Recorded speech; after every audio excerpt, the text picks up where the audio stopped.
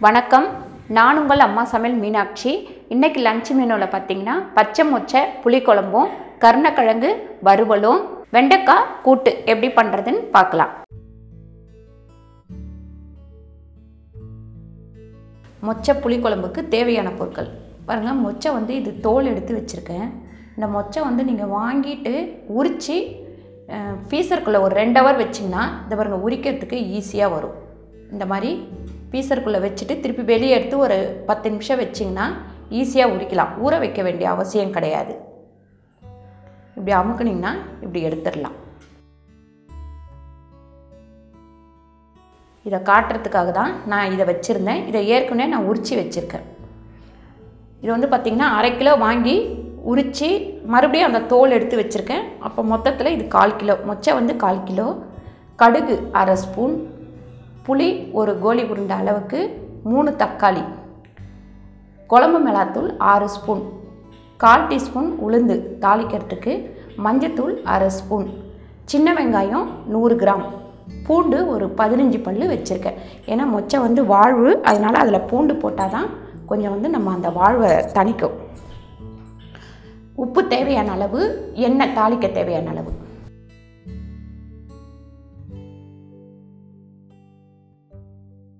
வெண்டைக்காய் கூட்டுக்கு தேவையான பொருட்கள்: 1/2 கிலோ வெண்டைக்காய்.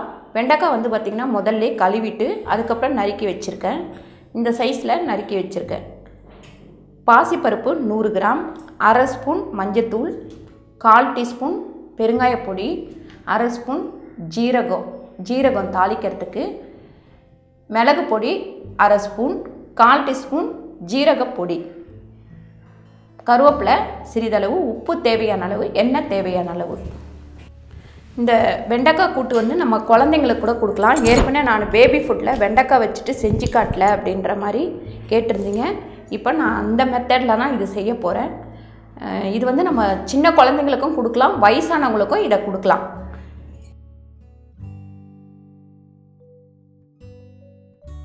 கருணக்கிழங்கு வெங்காய வறுவலுக்கு தேவையான பொருட்கள்: கருணக்கிழங்கு 1/2 கிலோ கருணக்கிழங்கு. இதை பார்த்திங்கன்னா முதல்ல தோல் எடுத்துட்டு கட் பண்ணுறதுக்கு முன்னாடி நல்லா கழுவிடணும்.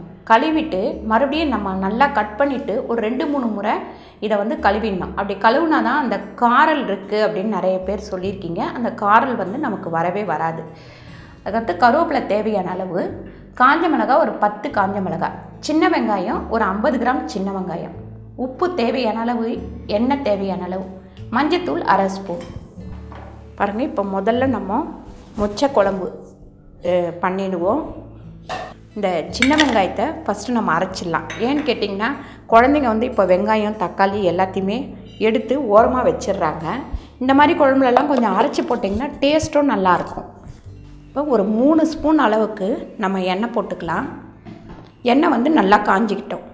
இப்போ இந்த வெங்காயத்தை இந்த அளவுக்கு நீங்கள் அரைச்சிங்கன்னா போதும். ரொம்ப நைஸாகவும் வேண்டாம், ரொம்ப பெருசாகவும் வேண்டாம். இந்த அளவுக்கு ஒரு குருணை அரைச்சிக்கிட்டால் போதும்.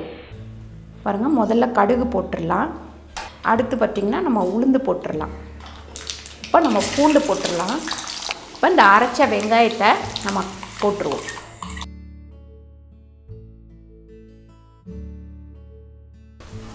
பாருங்கள், இந்த வெங்காயம் அரைச்ச மிக்சியிலேயே நம்ம தக்காளியும் இப்போ அரைச்சி எடுத்துக்கலாம். இப்போ இந்த வெங்காயம் கொஞ்சம் நல்லா வதங்கிடுச்சு. இந்த அரைச்ச தக்காளியை இதில் கொட்டிடலாம். இப்போ இதில் இந்த மஞ்சத்தூள் போட்டுருவோம். குழம்புக்கு தேவையான அளவு உப்பு போட்டுக்கலாம்.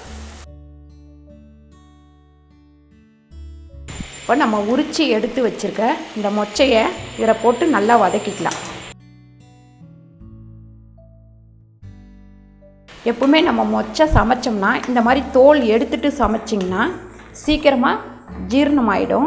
அப்படி இல்லைன்னா கொஞ்சம் ஜீரணம் ஆகாத மாதிரியே இருக்கும். அந்த தோலோடு சேர்த்து சமைச்சோம்னா முடிஞ்ச அளவுக்கு அந்த மேலே உள்ள தோலை எடுத்துருங்க. இப்போ நம்ம இந்த மிளகாத்தூள் 6 ஸ்பூன் மிளகாத்தூள் வச்சுருக்கேன். குழம்பு மிளகாத்தூள். இதை நம்ம இதில் போட்டுருவோம். பாருங்கள், நல்லா இந்த மிளகா வாடை போகிற வரைக்கும் இதை நல்லா வதக்கிக்கலாம். பாருங்கள், இப்போ இது வந்து நல்லா அந்த மிளகா வாடை போகிற அளவுக்கு நான் வதக்கிட்டேன். லைட்டாக சைட்லலாம் பாருங்கள் எண்ணெய் தெளியுது. இந்த அளவுக்கு நீங்கள் வதக்கிக்கங்க. இப்போ நம்ம 1 டம்ளர் தண்ணி விட்டுருவோம். தண்ணி விட்டு ஃபஸ்ட்டு வந்து இந்த மொச்சை வந்து வேகட்டும். அதுக்கப்புறமா நம்ம புளி ஊற்றுவோம். புளியை ஃபஸ்ட்லேயே ஊற்றிட்டிங்க அப்படின்னா மொச்சை வேக லேட் ஆகும். அதனால் இது கொஞ்சம் ஒரு 5 நிமிஷம் நம்ம மூடி வச்சிடலாம்.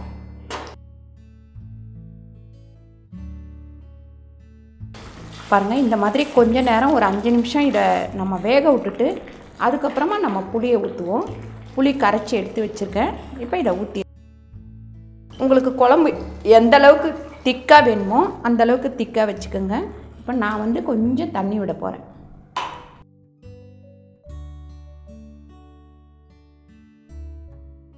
பாருங்கள், இதை மூடி நல்லா கொதிக்க விடுவோம். ஒரு 10லேருந்து ஒரு 15 நிமிஷம் வந்து இந்த குழம்பு வந்து கொதிக்கணும். இப்போ நம்ம கொஞ்சம் அந்த சைட்லலாம் எண்ணெய் தெளிஞ்சிட்டு வருது பாருங்கள். அதே மாதிரி இந்த மொச்சை வெந்துருச்சான்னு சொல்லிட்டு இங்கே இந்த மாதிரி கை வச்சு உடச்சி பார்த்திங்கன்னா தெரியும். இப்போ நல்லா மொச்சை வெந்துருச்சு. மொச்சை புளிக்குழம்பு ரெடி ஆயிடுச்சு. இப்போ இதை நம்ம இறக்கிட்டு கருணைக்கிழங்கு எப்படி வறுக்கிறதுன்னு பார்க்கலாம். அதை நம்ம வந்து இன்னும் கொஞ்சம் தண்ணி விடுவோம். இந்த கருணைக்கிழங்கு வந்து பாதி வேக்காடு வெந்தால் போதும். ஃபுல்லாக வேக வைக்காதீங்க. எப்போவுமே கருணைக்கிழங்கு நம்ம ஃபுல்லாக வேக விட்டோம் அப்படின்னா வறுக்கும் போது பீஸாக ஆகிடும். அதனால் கொஞ்சம் உப்பு போட்டுக்கலாம். இப்போ மஞ்சத்தூள் போட்டுட்டேன். இப்போ உப்பு வந்து கொஞ்சமாக நான் கல் உப்பு போடுறேன். நீங்கள் வந்து கல் உப்பு போட்டாலும் சரி, சால்ட்டு போட்டாலும் சரி. இது வந்து கொஞ்சம் பாதி வேக்காடு வைக்கட்டும். பாருங்கள், நம்ம இந்த கிழங்கு வந்து வெந்துருச்சான்னு சொல்லிட்டு இந்த பாருங்கள் இப்படி கட் பண்ணிங்கன்னா ஈஸியாக உங்களுக்கு தெரியும், ஈஸியாக போகும். இப்போ இது வெந்தது போதும். அடுப்பை சிம்மில் வச்சுட்டு இதுக்கு நம்ம கடாயை வச்சிடலாம். பாருங்கள், நம்ம கருணைக்கிழங்குக்கு இந்த வெங்காயம், இந்த காஞ்ச மிளகாய் இது ரெண்டுத்தையும் போட்டு அரைச்சி எடுத்துக்கலாம். இப்போ கடாய் நல்லா காஞ்சிடுச்சு. நம்ம வந்து இதுக்கு ஒரு 4 ஸ்பூன் அளவு எண்ணெய் போட்டுக்கலாம். பாருங்கள், வெங்காயத்தையும் காஞ்ச மிளகாவையும் இந்த அளவுக்கு நம்ம அரைச்சி எடுத்துக்கலாம். இப்போது எண்ணெய் காஞ்சிடுச்சு. இதை நம்ம ஃபஸ்ட்டு எண்ணெயில் போடலாம். கொஞ்சம் ஒரு 1.5 ஸ்பூன் அளவு நம்ம தண்ணி விட்டு இதை நல்லா கலந்து இதில் விட்டுருவோம். நம்ம கருணைக்கிழங்கு வேகும் போது நம்ம கொஞ்சம் உப்பு போட்டோம். இப்போ இந்த மசாலாவுக்கு கொஞ்சமாக உப்பு போட்டுடலாம். இந்த மசாலாவோட வாசனை ஃபுல்லாக போகிற வரைக்கும் நம்ம இதை வதக்கிக்கிட்டே இருக்கணும். இந்த கருணைக்கிழங்கு இந்த மாதிரி செஞ்சிங்கன்னா டேஸ்ட்டு நல்லாயிருக்கும். குழந்தைங்களும் நல்லா சாப்பிடுவாங்க. பாருங்கள், இது நல்லா வதங்கினோடனே இந்த கருவேப்பிலையை போட்டுருங்க.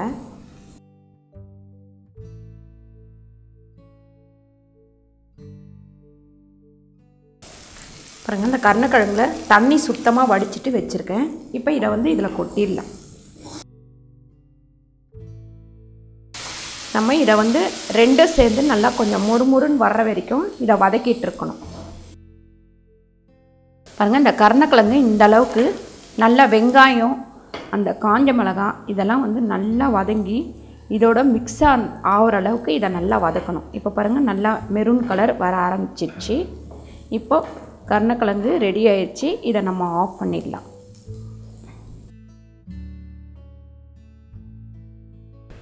பாருங்கள், நம்ம வெண்டைக்காய் கூட்டுக்கு முதல்ல பாசிப்பருப்பை கொஞ்சம் நல்லா வறுத்துக்கலாம். நம்ம வறுத்துட்டு பண்ணோம்னா இந்த வெண்டைக்காய் கூட்டு வந்து கொஞ்சம் நல்லா டேஸ்ட்டாக இருக்கும். அதனால் இப்போ வறுத்துட்டு செய்வோம். பாருங்கள், இந்த அளவுக்கு மைல்டாக வறுத்தா போதும். இதை வறுத்துட்டு நம்ம எடுத்து ஒரு கிண்ணத்தில் போட்டு வச்சுக்கலாம். இப்போ இந்த வெறும் கடாயிலேயே நம்ம இந்த வெண்டைக்காவை போட்டு வதக்கிக்கலாம். எப்பவுமே நீங்கள் இந்த குழந்தைங்களுக்கு பண்ணும்போது இதே மெத்தடில் நீங்கள் செஞ்சு கொடுத்தீங்கன்னா அவங்களுக்கு வந்து சாப்பிட்றதுக்கு டேஸ்ட்டாகவும் இருக்கும், நல்லா சாப்பிட்ருவாங்க. இது வந்து 6 மாத குழந்தையிலேருந்து 3 வயசு குழந்தை வரைக்குமே இந்த வெண்டைக்காய் கூட்டு நீங்கள் தரலாம். இதிலே சாப்பாடை போட்டு பிசைஞ்சு கொடுத்துடலாம். பாருங்கள், இந்த வெண்டைக்காய் வதங்கிட்டு இருக்கும் போதே ஒரு 1/2 ஸ்பூன் அளவு உப்பு போடுங்க. இந்த டயட்டில் இருக்கிறவங்க கூட இந்த வெண்டைக்காவை இந்த மாதிரி செஞ்சு சாப்பிட்டாக்கா உடம்புக்கு நல்லது. இதில் ரொம்ப நம்ம எண்ணெய் கூட சேர்க்க போகிறது கிடையாது. அந்த ஈரத்தன்மைலாம் போகிற வரைக்கும் கொஞ்சம் நல்லா வதக்கணும்.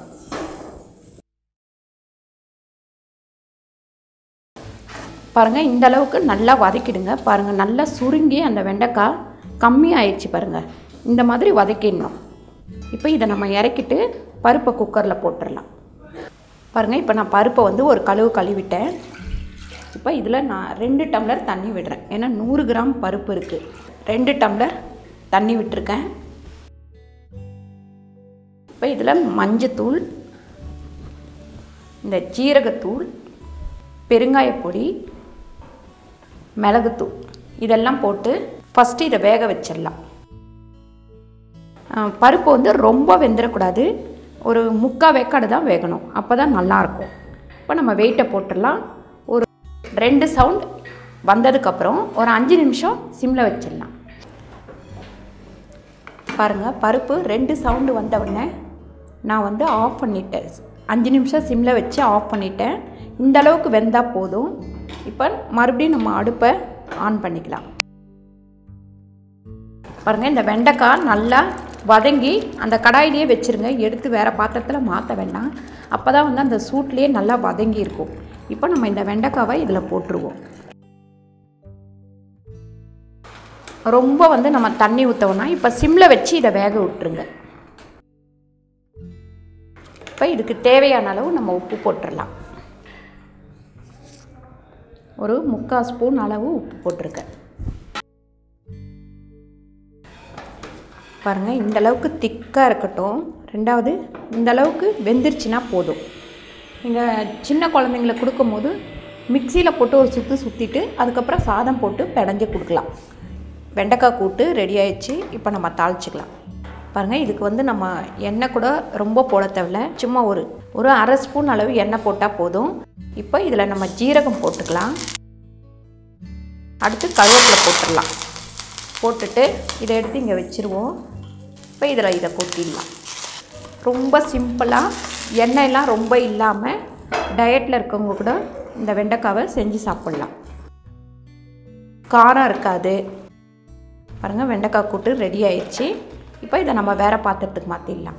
பாருங்கள், சாதம் வந்து குண்டால் வடிக்கிறது அப்படின்னு பார்க்கலாம். நான் தண்ணி வந்து இந்த அளவுக்கு வச்சுருக்கேன். இந்த குண்டா 4 அழகு அரிசி, அதாவது 3/4 கிலோ அரிசி வடிக்கும். நான் இப்போது 1/2 கிலோவுக்கு கொஞ்சம் கூட போட்டிருக்கேன். சாதம் இந்த மாதிரி குண்டால் வடிக்கிறது அப்படின்னா நம்ம அரிசியை வந்து ஒரு 1/2 மணி நேரத்துக்கு முன்னாடி ஊற வைக்கணும். இப்போ நான் ஊற வச்சுருக்கேன். தண்ணி வந்து நல்லா காயட்டும். காஞ்சதுக்கப்புறம் நம்ம அரிசி போடலாம். பாருங்கள், தண்ணி வந்து இந்த அளவு கொதிக்கும் போது நீங்கள் இந்த அரிசியை போட்டுருங்க.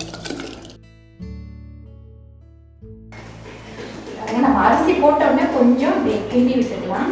இப்போ இது நல்லா வேகட்டும். பாருங்கள், சாதம் இப்போது ரொம்ப நல்லா வெந்துருச்சு. இந்த பக்குவத்துக்கு நம்ம வடித்தோம்னா கரெக்டாக இருக்கும். இப்போ இதை ஆஃப் பண்ணிடலாம். ஆஃப் பண்ணிவிட்டு சாதத்தை வடித்து விட்டுருவோம். இந்த மாதிரி ஒரு டவல் பிடிச்சிக்கோங்க.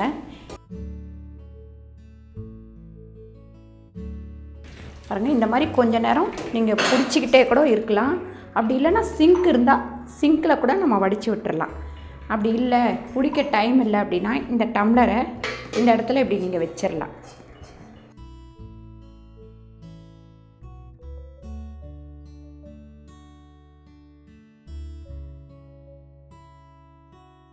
பாருங்கள், இப்போ சாப்பாட்டை நிமித்தும் போது இதை ஃபஸ்ட்டு இழுத்து பிடிச்சிட்டு இந்த டம்ளரை எடுத்துருங்க.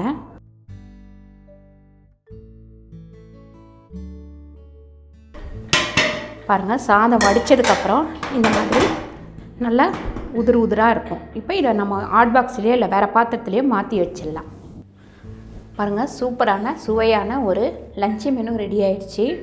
பச்சை மொச்சை புளிக்குழம்பு, வெண்டைக்காய் கூட்டு, கருணக்கிழங்கு வறுவல், சாதம். நீங்களும் இதை வந்து ட்ரை பண்ணி பாருங்கள். கருணக்கிழங்கு வித்தியாசமாக வறுத்துருக்கோம். நீங்கள் வந்து இதை ட்ரை பண்ணி பார்த்துருங்க.